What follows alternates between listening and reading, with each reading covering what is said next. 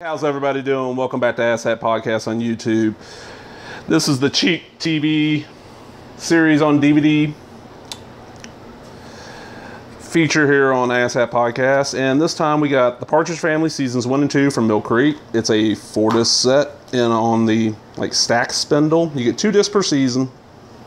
Partridge Family. This would be 70. And 71 for these seasons on here.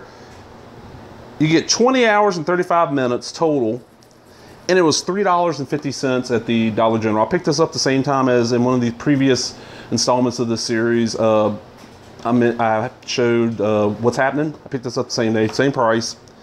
Fun little series. I saw it when I was a kid in the late 70s, early 80s in syndication reruns.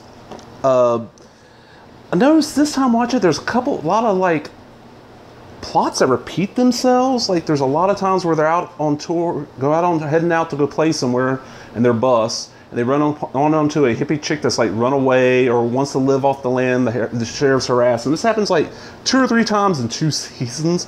One other thing to point out is, okay, this kid right here, he was only, and I can't remember his name in the show, he was the only played this part in the 2nd season. In the later seasons, the 1st season had a completely different kid with darker hair.